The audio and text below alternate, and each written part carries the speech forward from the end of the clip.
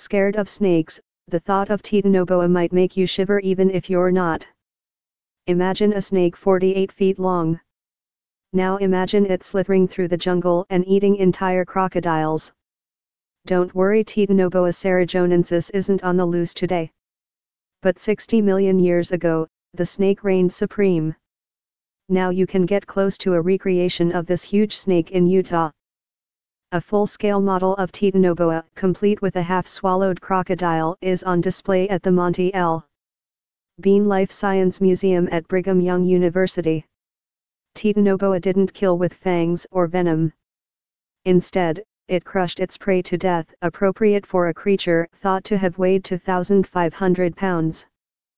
Fossils of the snake, the largest ever found, were discovered in a Colombian coal mine that contains a rich fossil record of the rainforests that covered Earth during the Paleocene, the period that began when dinosaurs went extinct.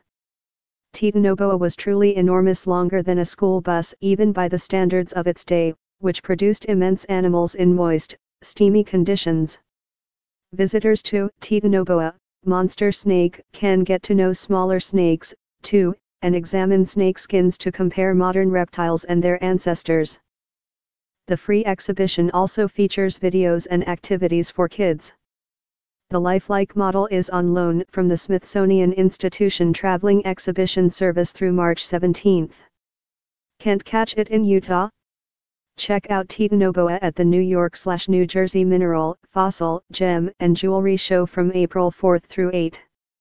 Read more. Even frogs have an uncertain future, so see them while you can. The dinos are coming. An interactive dinosaur display worth visiting.